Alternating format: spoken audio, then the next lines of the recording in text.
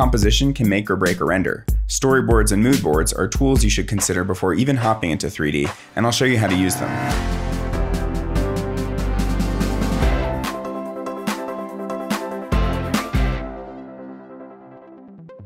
Hey, what's up? I'm David Ariew, and I'm a 3D motion designer and educator, and I'm going to help you make your renders better. In this video, you'll learn how to use storyboards and moodboards to lay the foundation for your renders.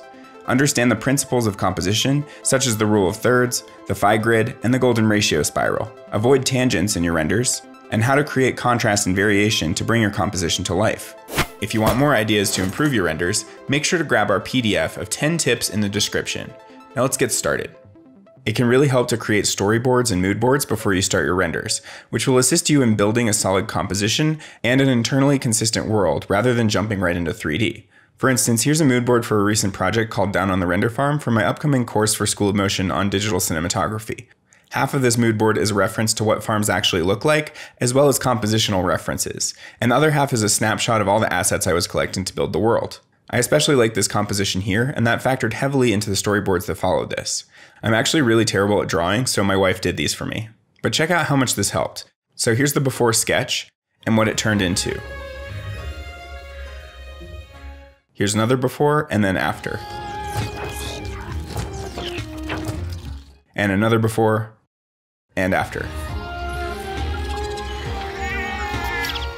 This process has really made me want to learn how to draw properly because it's an invaluable skill you can use to test out compositions and quickly draft ideas. Here's another example of a moodboard for a cyberpunk city we're creating for the course. And here's where I'm at with that. I'm still working on the scene and I need to add in all the props and sidewalks and all the other street level details, but you can see how those references influence the direction I gave to the modeler, as well as my texturing process along the way. Here's another moodboard for some concert visuals for Excision, figuring out those steampunk vibes I wanted on this one, and then some clips from the final. I also did a separate moodboard for what the cockpit of the ship could look like, and you can see how that carried into the final. For all of these, I'm using the free app PureRef, which is amazing and also super intuitive to use. If you're not comfortable drawing like me and you don't have an awesome wife to help you draw, then you can also block out your composition in 3D with some simple shapes. For example, here's that composition for the establishing shot of the farm, but just with some very simple sculpting. It's pretty awesome just how much you can block out with just some planes and the sculpting tools in Cinema 4D. So while moodboards and storyboards can be an amazing assist in developing the look and the composition, let's talk about some actual compositional principles. There are tons of principles that go into good design, and way more than I could cover here, but let's just go over a few. These are meant to be guides and not rules because often the most pleasing compositions break all the rules, or use things that we'd otherwise consider ugly or mistakes to draw the eye intentionally. The easiest compositional rule to cover is the rule of thirds, which just states that compositions become more interesting when we divide our image into a grid like this and place focal points on a third line or the intersections of the grid rather than the center. It could be something as simple as not putting the horizon at the center and either placing it on the upper third and having the focus be more on what's happening here on the ground, or the lower third and have most of the space taken by the sky. Just by panning to the right and reframing a render like this, we create a much more pleasing result. Many people don't think this rule is comprehensive enough, so they use grids like these. This is the phi grid, which is based on the golden ratio spiral, another compositional tool that classical painters and artists have used for centuries to create pleasing images. Others are the golden triangles, also based on the golden ratio, and the dynamic symmetry grid, which includes baroque and sinister diagonals that can be great to align and pose characters to. Let's go back to center framing though, which is not always a bad thing, especially when you've got a symmetrical composition. Wes Anderson is the master of this. And Stanley Kubrick is also really well known for symmetrical compositions and one-point perspective. Another good thing to be aware of and usually avoid are tangents. That's when two objects in your image are just touching and it creates a muddy silhouette and pulls your eye in a distracting way. Check out this composition when there's a bunch of tangents going on versus without. Again though, these rules can be broken. Remember the shot from earlier? It's a great example of using a tangent to intentionally draw the eye. Good compositions usually have a defined foreground, midground, and background, and atmospheric perspective or volumetrics can help define those depths, as can good lighting, both of which we'll cover in future videos.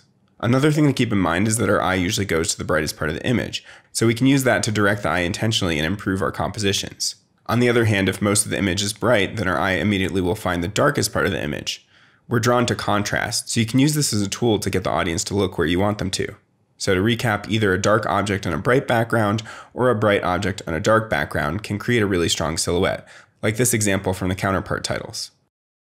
This principle of our eye usually finding the brightest part of the image first is also used in cinematography as well by placing practical lights between characters to connect them, because these draw our eye so quickly. And they just act as a homing beacon to bring our eye really quickly to where it's supposed to go. This shot from Sonic is another great example because the light above Jim Carrey's head brings you right to him, and it's also a unique color temperature. Same thing with the splash of red behind him, which is also unique and brings your eye to the center. This is also another awesome symmetrical composition.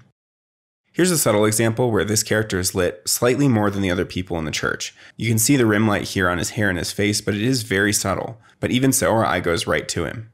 Again though, this rule doesn't hold when the image is mostly bright. In these cases, our eye goes to what's different, and that's the dark figure on the bright background. The same thing could be true with patterns. If you have a pattern that's suddenly broken, our eye goes right there. Here's a great example from the Pixar short for the birds. Another way you can trick the eye to going right to something is by grouping objects closely, but putting one further away from the others. And here our eye goes right to the loner. Again, with color, the same thing is true.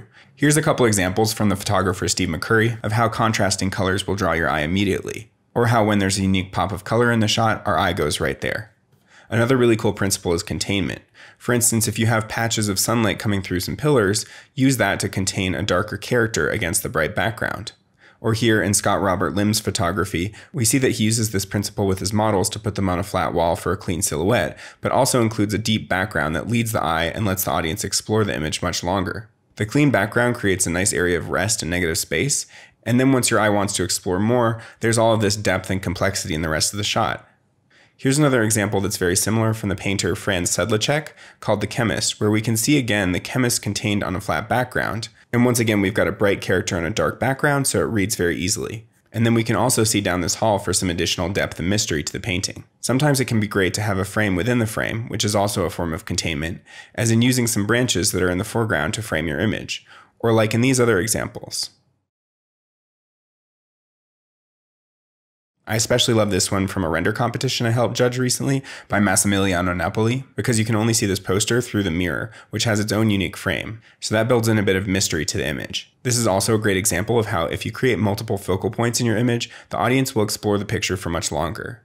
First, we're curious here about the note and the rocket, and then as we explore more, we find the poster of the astronaut riding the meteor in the reflection. Think about the kids' books Where's Waldo and I Spy. They kept us entertained for hours trying to find all the details in the image through all the various focal points. Another very useful technique is to create leading lines and shapes that point at what we want the audience to look at. Here's a great example from the famous photographer Steve McCurry, where all the shapes lead us to the central character. Here's another great one from Ansel Adams, where our eye flows down the river until it reaches the mountain as our final destination. This piece of concept art leads your eye so nicely through the shot because of this pathway which has alternating areas of light and shadow, as well as multiple focal points that eventually land on these guys over here with their dark silhouette against the bright background. It's also important to make sure you've got elements on the edge of frame to imply that the world is larger than what we see. For instance, here's an example where everything is contained within the frame, which makes the world feel smaller and kind of fake, as if we've just crafted everything for the camera's perspective, but nothing exists beyond the frame. Here's what happens if we move some of these objects to break frame, and now it feels like this world could be a lot larger. It's also really important to experiment with a wide variety of aspect ratios when building your compositions. Sticking to just one aspect ratio all the time, like the Instagram ratio, will limit your images, and wide aspect ratios are often associated with the most cinematic looks. That's not to say that any aspect ratio is better than any other, but playing with a variety of ratios and crops on your renders will help you improve your compositions and get out of a rut if you're in one. Another important thing to keep in mind is building in randomness and variation. As CG artists, we're always fighting the perfection that the computer creates by default. So for example, with this nature scene, if we scale the trees to random sizes and rotations, already the render is looking much better.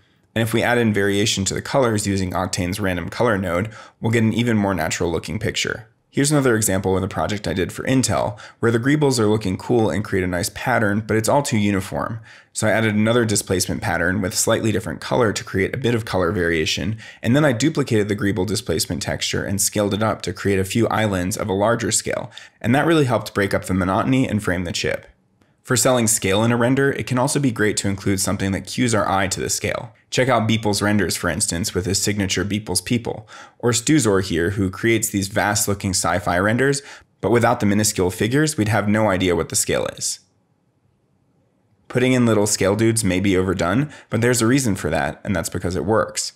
Other things that can help define scale are birds, or even the lighting itself, but we'll get into that in a later video. Finally, let's take a look at the progression of this composition I created during a project for the awesome studio already been chewed for the client UFC. I started by creating this nature scene, but then moved the horizon line down to the lower third, and already this helped a ton. Then I blocked in the main UFC sign and several smaller signs and objects, but at this point it was pretty useless to try and figure out the final composition because I had two other large signs I had to design that would be important focal points. Here's with adding one of them in there, and that caused me to move other elements around to fit. And then here I moved the camera lower and shot with a wider lens to make the UFC sign loom over us more and create a more epic, imposing feel. Here there's too much overlap on the Conor McGregor sign, so on the next pass where the second sign is added in, I made sure to overlap it just a bit. Also, once the other signs were in, the tickets sign became distracting and too much information to process. So I decided to move it to the right here and turned it 90 degrees so it'd be more of a design element to add detail, but not something else that we had to read and focus on. Finally here, I scaled up the Donald Cerrone sign to give it equal weight to the other one, and a bit of overlap with the main UFC sign. And then finally I added in the transmission tower to balance out the composition. Here's one final important tip. In Cinema 4D, under the camera object, there's actually a composition tab, and if you enable the composition helpers, you can turn on things like the rule of thirds, the golden section, a crosshair for the exact center of the frame, triangles, diagonals, and even the golden spiral. By keeping these tips in mind, you'll be well on your way to consistently creating awesome renders. If you want to learn more ways to improve your renders, make sure to subscribe to this channel and hit the bell icon so you'll be notified when we drop the next tip.